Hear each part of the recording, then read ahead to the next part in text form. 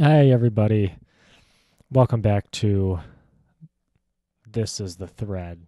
And this is the thread. This is me. This is Chris Lazar. We are today going to continue on what we talked about last episode about cell phones. And I did trying to do a little more research on it. Because honestly, I'm coming at this thing like I don't know. That's how I'm coming at it. So I kind of want a little more information on it because as you saw from when we were reading the manual to the cell phone, it really made it sound like that, hey, basically, and maybe this isn't going to do it justice. I encourage you to go read your cell phone manual, your cell phone health and safety information. It's pretty much, it's got to be in every single cell phone that you buy, comes with it. And the basic gist that I get from it is that, hey, okay, yes, cell phones emit electromagnetic radiation, but we've done studies, we've got these two governing bodies that do tests. We got engineers that know your specific absorption rate and what is most allowable and safe for you to be around is basically kind of like what I got at. And really nothing else. They did say warn about children. It did say that. Um, and it did say, I believe, a distance to keep yourself from the cell phone. Or rather, no, they tested when they tested. Shoot, and I'll have to go back and look at this. When they do their test, they tested when it's like 1.5 centimeters away from the body. Hey, that's great, but what if you're talking to somebody and the phone is up to your head? I kind of just thought about that. Like, why not study that? But anyway, that's kind of the gist that I got from it. Is that, hey, it emits it. It's not bad for you because we did the test and we were not able to come to conclusive conclusions. It's kind of a weird word to say, but I did a little bit of research. I came across a study, the Iranian Journal of Basic Medical Sciences. The study is titled Exposure to Cell Phone Radio Frequency Changes Corticotrophin Hormone Levels and Histology of the Brain and Adrenal Glands in Male Wistar Rats. Pretty interesting title. Most of the studies I found too on cell phones were foreign studies. I was using a like kind of free open access website that you kind of got, like I was able to print this for free. If you go on places like Google Scholar, PubMed, I believe you'll be able to see the abstract for it, but you would have to actually physically pay to have access to like the PDF, the full text. I believe and it's been a while since I've been in this game, so I'm not exactly sure about that. I just made sure that I was getting this for free. God bless. There is no such thing as free lunch, but God bless that I was able to get this for free. So anyway, that was the title of the journal. Basically, what it is saying, they did a study taking these rats, exposing them to cell phones, a cell phone, and specifically it seems like an older cell phone. And the kind of interesting thing about this was this study was published in 2018, so relatively new study, but they used an older cell phone that had a 2G network. And I'm already thinking right now, why not use a smartphones is what most people I feel like are using these days, wouldn't you think? Like, anyway, so what did they exactly want to study here? They wanted to see, and I'm going to read here from the study. The main goal of the present work was to study the long-term effects of mobile RF 900 megahertz exposure with special focus on adrenal gland pathophysiology and function. So what did they do? They had these rats, right? They broke them up into a couple different groups here. couple different groups, 4 specific groups. So they had a control group, 8 rats in each group. 4 groups. The control group, let me see, did not receive mobile radio frequency radiation and was kept under normal conditions. Then there's the next group, which was also kind of served as a control. Group SO was also considered as a control group. Animals were exposed to switched off cell phones 6 hours per day for 2 months. Okay, so you got the phone in there, but it's not on. And I remember watching a video. Shout outs to the guy who did this video because I've always wondered this. He had a phone. He had it on next to a radiation reading device. And he switched it to airplane mode. And immediately, the amount of radiation it was reading went almost to zero. There was still a little bit. That it was picking up, but not nearly as much as when it was fully on. So I forget the video. Shout out to that guy who did that because I always wondered how safe airplane mode, or not how safe it was, but how much radiation the phone emits when it's on airplane mode. And it's really not a whole lot. Then there was the 2 experimental groups. The first one, both very similar. So animals received cell phone radiation exposure for 6 hours per day for 1 month in the first group. And then they had a second experimental group where they received the same 6 hours per day exposure for 2 months. The exposure time, they were exposed between 9 and 3 p.m. The cell phone output in the rats boxes were measured by spectrum analyzer. Yeah, okay. Converted to watts. Okay. Yes. So what were they measuring here? They were measuring kind of like the stress response, basically. So they kind of talked about in the introduction, talking about the adrenal gland cortex. From there, it synthesizes glucocorticoids, basically your cortisol.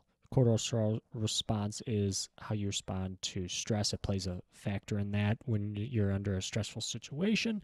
I believe cortisol increases in your bloodstream. And it's in response to this ACTH hormone, adrenocorticotrophin hormone, ACTH, which is secreted from your pituitary gland, which is pituitary. Oh, no, I was thinking the pineal gland. Never mind. I'm sorry about that. And this was all part of the HPA axis, hypothalamus, pituitary, adrenal axis. Has a protective role during stressful conditions. It's your, from what I gather, fight or flight, basically. And they were kind of showing that from previous studies, as early as the 1960s, EMF exposure, not necessarily from cell phones, but from EMF exposure acts as a chronic stressor that directly has the potential to affect your stress response, affect your that HPA axis.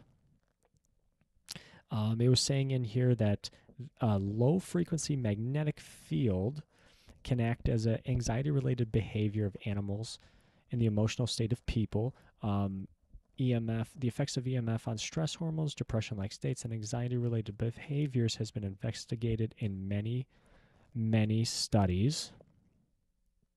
And the results are contradictory. So there's some that say it's not really that good for you, and there's some that say, hey, there's really not conclusive evidence for this. But the present study was designed to examine the probable effects of chronic exposure of cell phone radio frequency on adrenal gland structure and level of ACTH and cortisol. And they also did histology on the brain tissue Hey, I did histology too. Yeah, I did a few years ago. Yeah, that was one of my jobs when I worked in the research lab for a year. I bet you didn't know that. So going on here, we can talk. All right, I'm back. That was my dad at the door. Anyway, back to business. Um, where was I? Where was I? Where was I? Measuring stress response, ACTH, cortisol, histology of the brain. Should we just get the results? Let's just get to the results. Results were pretty interesting. Mobile phones with a radio frequency 900 megahertz triggered ACTH and cortisol secretions. Now, it was different for the two experimental groups. So the more exposure they had, which meant for the second control group or experimental group, they were exposed for 2 months. Remember, the first experimental group was exposed for just 1 month, and the second experimental group had a lot more secretions. Comparison of animal initial and final body weight between groups revealed that chronic exposure to mobile phone radiation has no effect on animal body weight, although the experimental period, all animals gain weight. Okay. For 1 to 2 months, significantly increased compared to control groups, the plasma levels of ACTH in the rats. Very interesting. Next, long-term exposure to cell phone radio frequency induces hypertrophy and disorganization of zona fasciculata of the adrenal gland. It goes on to say the ZF here, zona fasciculata. Adrenal glands is located between the zona glomerulosa and zona reticularis, and its cells have clear lipid-rich cytoplasm and are arranged in radial cords. This layer is the layer that secretes cortisol in response to ACTH.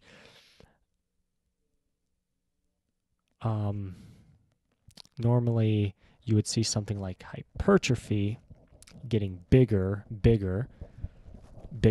better.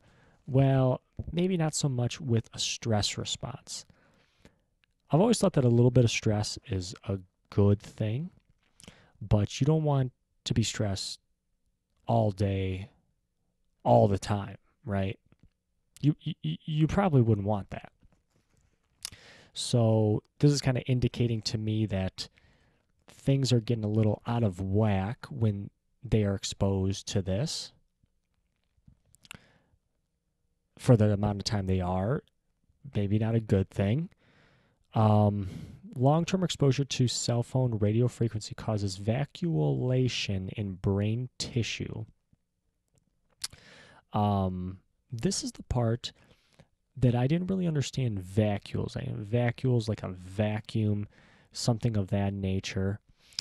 Cell phone radio frequency exposure 6 hours per day for 1 and 2 months resulted in the appearance of more vacuoles with bigger size in the brain tissue. So again, bigger, you might think bigger is better. Bigger muscles are better. Okay, maybe. In regards to like these things, hormones, organ sizes, probably not the best thing.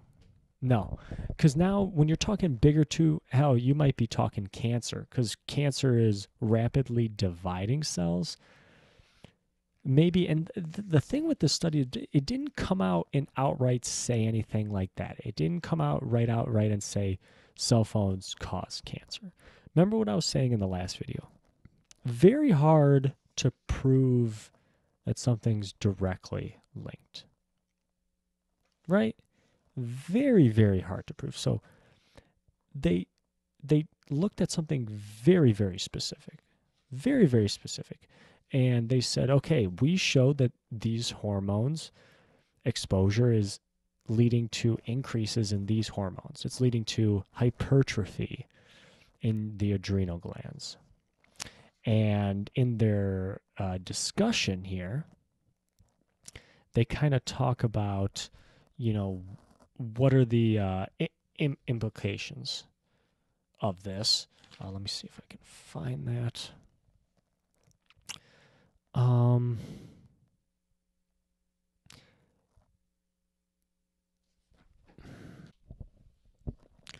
So in their discussion, they kind of talked a little more about this. They didn't really come out and outright say like, "Hey, this can lead to anything specific, any like specific disease." They kind of just said that, "Hey, this is increasing. We don't necessarily know why." There have been some studies that have also shown that stress response has increased from EMF or EMR radiation, and also from a magnetic field. But there also were studies that did not show that link. They even said, as far as the vacuoles in the brain, sure, okay, we saw that the vacuoles increased as a result of the exposure to the cell phone and the cell phone radiation. But exposure for a longer time, and I'm going to try to find the specific sentence here. So the histopathologic findings that may result from several potential mechanisms, and that the increase in vacuoles in the brain did not correlate. It was not associated with neurological dysfunction. So I thought that was kind of interesting as well. So what does this really mean? You know, I think a lot of people they focus on the cancer bit with phones. Phones cause cancer. You'll probably see a lot of videos on that. I like that this study was very specific to the stress response, because another thing, maybe you can break down this cell phone thing into two different types of negative health effects. So you have physical, I don't even want to say physical, but major like disease causing, like that cell phones cause major diseases, cancer. You know, they cause, I don't know, Alzheimer's or a neuropathy, or, you know, something like that. And then you have maybe like the mental health. So I was almost going for physical and mental. Physical being like diseases that spring about, mental health being your behaviors. And this is kind of a little more linking to it. It affects your behavior. I mean, think about that. It's a chronic. It was shown to be a chronic stressor. Increases in cortisol, increase in plasma ACTH, increased hypertrophy of the adrenal glands. I mean, that's your stress response. Now, they only did this for 2 months, right? People have their cell phones on them all the fucking time, right?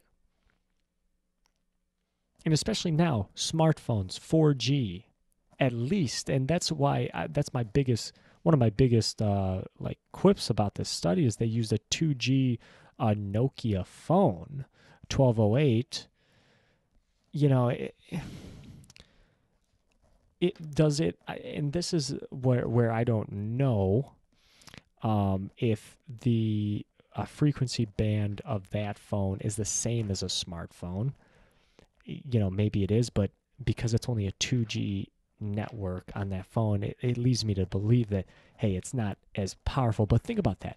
Not as powerful of a phone, still producing these results. Do you think that's good? Do you think that's a good thing, to be at an increase of those hormones, to potentially be in a elevated stress situation, right? And then think about the cell phone use and being, I guess, in isolation.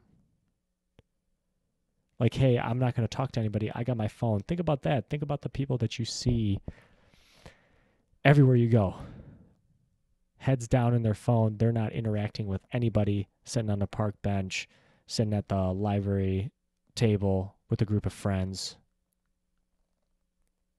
Isolation plus that increase in stress response, could that negatively affect your behavioral health? I mean, maybe this was just the first of the studies that I looked at. I'd like to take a look at a few more that I found around there. If you guys have any that you'd want me to take a look at, let me know. This is the thread. Sorry, my dad interrupted in the middle. My dad came in. He was talking about keto diet, kind of related in a way. But guys, this was fun. I definitely want to look more into this. So next episode, expect a little more on this subject. Thanks, guys. This is Thread.